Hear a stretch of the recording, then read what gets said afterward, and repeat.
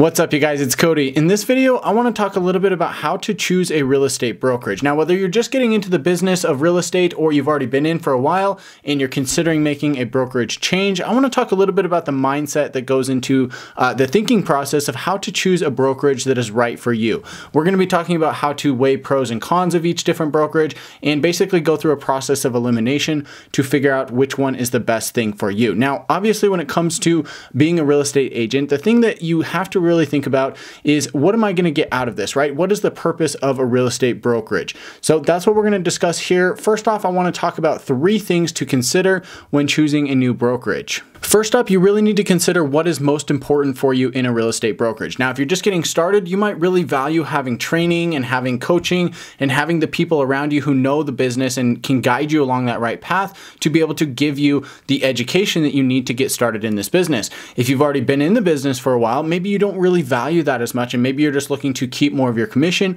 or have a longer growth opportunity with that particular company. So this is the very first thing I have to give people advice on is, hey, figure out what's important to you. Are you looking for training? Are you looking for education? Are you looking to keep the most money? Are you looking for leads? What are you looking for when it comes to choosing a real estate brokerage? This is going to be a relationship where you go into choosing a brokerage and say, look, I'm going to provide the brokerage with some value by bringing them deals and helping to close transactions with this company. And in return, I need something from them. I either need leads, I need education, I need a mentor, I need something from them in return. The second thing you have to consider is, how much are you going to get paid for being at that particular brokerage? Now, obviously, when you go and work with a brokerage, in most cases, you're going to have a split and a cap. This means that you're going to pay the brokerage a certain commission on each deal that you close. This could be anywhere from $500. It could be 10%, 20%, 30%. I've even seen as high as 50 to 70%, depending on where the deal actually came from. So you're going to pay them some portion of that commission, and then you're also going to have a cap, which means that after you pay them a certain amount, you then cap out and you get to keep the rest of that commission. Now, again, going back to kind of number one, what do you value with this, right? If you're just getting started, you might be willing to pay for that because you're going to get a lot more resources and education in return. You may be getting deals handed to you. You may be getting education on a daily basis. You may be getting all of these things that make that make sense for giving up, 50% of your commission on each deal that you close. In other cases, you may say, look, I've been in the business for a while. I already know what I'm doing. I don't need help. I don't need all the education. I just need to be able to close deals and keep as much of that commission as possible. Well, in this case, you might be saying, I really want a place where I can keep more of that commission. So the thing you have to really think about is, not only how much are you going to keep of that commission, but what opportunities is the real estate brokerage giving you in return for being an agent there at their company. Every single brokerage is going to have something different to offer, so this is what you really need to figure out what those opportunities are. When considering these facts, I always factor in how many deals am I going to close by being at that brokerage as opposed to a different one. Think about it this way. Do you either want half of the watermelon or do you want the whole grape? In some cases, you may go to a brokerage where they're giving you deals, they're giving you transactions, and yeah, you might be giving away 50% back to the brokerage, but if you're closing more deals, you're going to get half of that overall watermelon. Then you might get to a spot where you say, hey, I'm going to go out on my own. I'm going to take that whole transaction. I'm going to keep everything of it, and I'm getting that whole grape, if you will. And that grape might grow into an apple, and that apple might grow into a grapefruit and maybe into a melon, right? And so you try to grow that after you've been in the business for a while, and you try to take on more of that commission. So when you really look at your overall career and figure out where you're at, if you're in the beginning, you might be saying, yeah, I'd rather take a smaller piece of a big pie. And then as you progress through your career, you might get to the point where you say, look, I want to go out on my own. I don't need to be giving away all this stuff. I'm bringing in my own business. I'm going to take the full portion of that grape, that apple, or that melon. Now, I know that fruit analogy was pretty awesome, but I don't want you to get hung up on that. Let's move on to the third thing you have to consider when choosing a brokerage. I want you to think about the brand recognition and how important that is for you as an agent. Right now, honestly, I would say that the brand recognition really only matters if you're in the luxury space. If you're selling luxury real estate, then yes, I would argue that it does make a difference if you're with a company like Sotheby's International or Berkshire Hathaway or some of these other big brokerages in these different areas. If you're with a well-known luxury luxury brokerage, that's going to go a long way in helping you to list more luxury properties, but also help buyers purchase those luxury properties.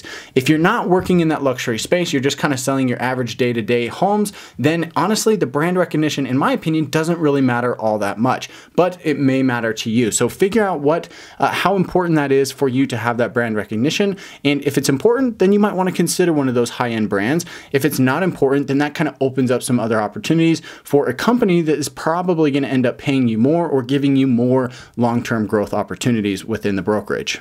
Now, as you go through this, just keep in mind that things are going to change. You're going to be in a different position in your career, and as time passes, you're going to value different things. As you're just getting started, you're going to say, look, I need the education, I need the mentorship, I need the relationships. That's the thing that you're really going to value, and you won't value the money maybe necessarily as much, right? You still want to get paid, you still want to get that money, but of course, you're going to value getting into the business and staying in the business first. After you kind of get all that education and you know how to list properties and how to sell them, how to do contracts, all of that, then you're going to make the transition and things will change and you'll say, okay, now it's really about maximizing how much I make. And, honestly, for probably most of us, working less or at least earning more if we're going to be working more, right? So that's the thing that you have to kind of keep in mind is that, look, things are going to change as you go through your career, and that's okay. You're going to make changes. You're going to want to work with new people, new companies, new opportunities. Stuff's going to come up and you might just need a change. Now, to highlight with you how things will change and how you'll value different things over time, I want to share with you my own personal journey and why I decided to join certain brokerages and then later leave them. Like it says in the title, I've been with over 6 different brokerages. I've tried many of them out, and I've finally landed on one that I'm going to stick with for the long run here. So with that said, let's jump into the very first brokerage that I joined, and I'll tell you a little bit about why I joined it and then why I left. Now, I'm going to keep this a little bit short because I don't want to bore you with my whole story here, right? This is about you and you choosing a brokerage that's right for you. I just want to give you some additional context and some things to consider. So Century 21 was the very first brokerage that I joined. When I got into the real estate business, I said to a couple people I knew, I said, hey, I'm getting into the business. You're already in real estate. What do I do? What should I do? Who should I talk to? What advice would you give me as I'm just getting started? All of them said, look, go join a team, find a top producing team, join them, learn from them, get leads, and you're going to start closing business. Man, I'm so glad I did this because when I first got in the business, I had no idea what I was doing. And if I wasn't on that team, I would not have been in this business to this day. I would have dropped out because, man, this business can be really tough. So I'm really glad I joined that team personally. But after about a year or so, I got a call from another colleague or a coworker, I guess you'd say, another agent basically, who I knew before I had gotten into the business. He said, hey, Cody, I know you've been in the business for about a year now. I've got an opportunity on my team to come work with new construction. Is this something you're interested in? I thought about it and I said, you know what? Yeah, I would. I would love to come and sell new construction and, learn this side of the business, work for the builder and see what that's all about. And I figured worst case, I could always go back to Century 21 where I was at. So I made that move from Century 21 over to selling new construction with Berkshire Hathaway. Now, this was a higher end brokerage. There was a lot of luxury agents with the company, but for me specifically, I was on another team selling new construction. I was here for about 9 months trying to figure out how to sell new construction. And I did see some success with the new construction, but unfortunately, I realized, look, new construction is a long-term game. It takes a lot of time and a lot of effort to be able to sell homes. And often you do the work today and you don't get paid for 12 months or so. So I made the decision after about 9 months. I finally had figured out a little bit of my own business. I was still selling my own real estate on the side. I figured out, hey, I can actually still sell real estate and be on my own and be able to support myself and pay my bills and do all that. So I eventually ended up leaving Berkshire Hathaway and made the move over to Keller Williams. The reason why I made the decision to move to Keller Williams at the time was because I wanted to grow a real estate team. And at the time, there was no better option than Keller Williams. Keller Williams was known for growing and supporting teams and kind of going down that route. So I said, hey, I want to join Keller Williams. I get that sense of community and I can finally start to build a team. Well, I was there for a little bit. I tried the team route. I hired an assistant. I had up to 2 buyer's agents at the time, and I was there for, again, about a year or so. After a year at Keller Williams, I made the move over to eXp Realty. Now, obviously, when I made the move to eXp, I thought, hey, everything's going virtual. They've got these other opportunities with stock options. They've got revenue share. They've got all these other opportunities for me to earn a little bit more. I'm going out on my own. I can continue to grow this team. This is going to be the right move for me. So I did. I made that move over to eXp. I was only there for about 9 months and then decided to make a move again away from eXp over to a flat fee brokerage. I made the move away from eXp because because I was just in a spot where I just needed a change. I needed new people to be around. I needed something different. I was getting kind of bored with real estate overall. You know, I was going through this team process. I had agents, I had an assistant, and honestly, I was just overwhelmed. I wasn't happy anymore. I wasn't making as much money as I thought. You know, the money was coming in, but it was leaving just as fast. And I just thought, hey, you know what? I need a change. I'm going to go to a flat fee brokerage and do my own thing. So I disbanded the team, went out, did my own thing, and had my very best year as soon as I moved over to that flat fee brokerage.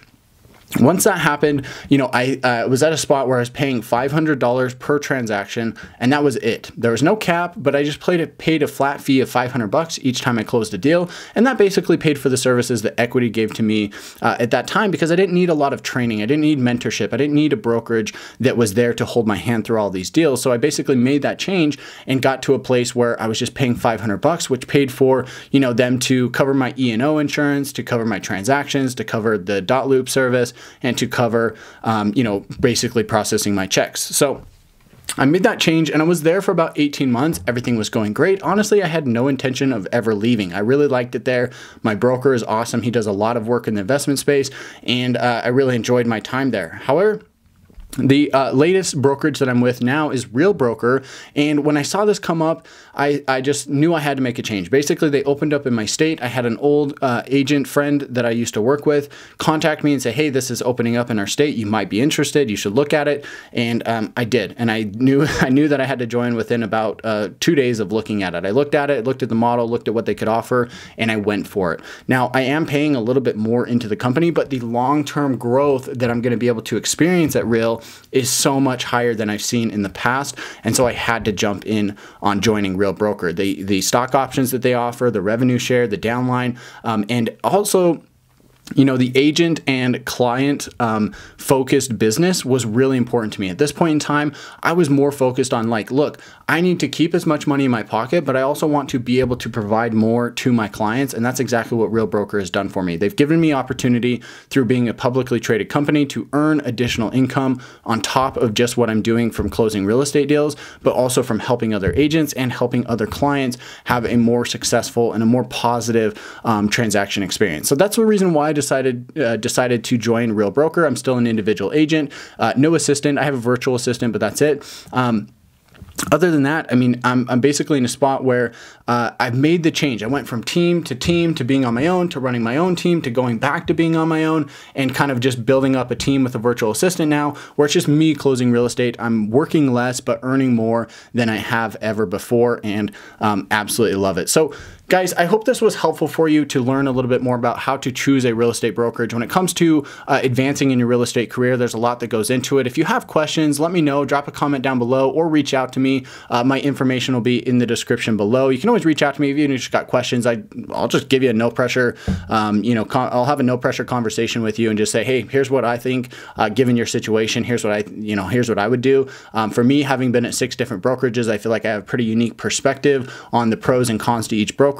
No brokerage is going to be perfect for anybody, and you may make a decision to change later on. I think as we go forward in time, I think more and more agents are going to realize, look, it's not just about how much I earn by closing real estate deals. It's actually about how much what opportunities I have to grow for the long term through these other things, kind of like stock options and revenue share that a lot of these companies are now starting to offer. So if you're interested in Real Broker, contact me. If you just want to get some information about what brokerage I would recommend to you, like I said, contact me. And thank you so much for watching, guys. Give me a thumbs up here on the video if you enjoyed this, and consider sharing it with another agent friend who might be considering making a brokerage change. If you've got somebody you're close to who's kind of in the same boat saying, hey, I want to make a change, but how do I, where do I get started? Share this video with them. Maybe it will help them make a decision to make a move to another brokerage, and kind of how to go through that thought process with that. So thank you so much for watching. We'll catch you in the next one.